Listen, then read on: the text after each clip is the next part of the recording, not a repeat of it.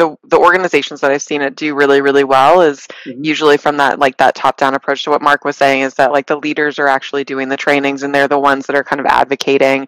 And it's not just like, do this because I said so. It's do it because this is what we're focused on for this next quarter, this next half, or whatever it might be. Usually the excuse that I hear from most reps and even frontline managers is usually, we don't have time for this. I don't have time to take my reps off the phone.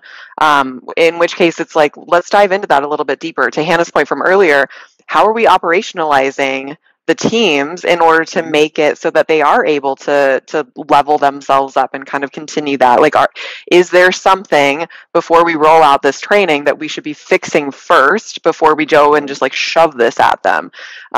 Cultures of learning don't just happen. The pull, right? The pull from learning doesn't just happen.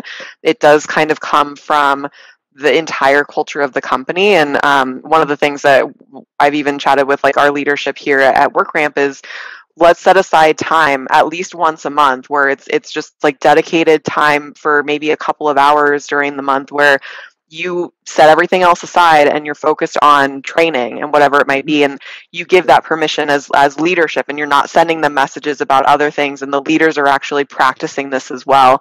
So that's something of like giving your reps permission to like, let's take a break for a second. I'm not going to like drill you about these other, issues or deals or like whatever's going on. Like, let's zero in on what is happening here.